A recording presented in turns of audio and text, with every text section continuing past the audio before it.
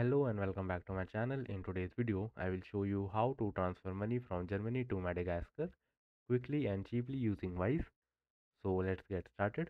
In order to transfer money from Germany to Madagascar, you must have a Wise account. If you don't have one, you can easily create one for free. In order to send money, you have to change, you have to enter the amount that you want to send, let's say 200 euros. Then you have to enter the currency of recipient to euro. Then you have to click on continue. Now you have to enter the details about yourself like your country of residence, full legal name, date of birth and phone number. Then you have to click on continue. Now you have to enter the details about yourself and then you have to review the payment and at last you will be able to pay the amount.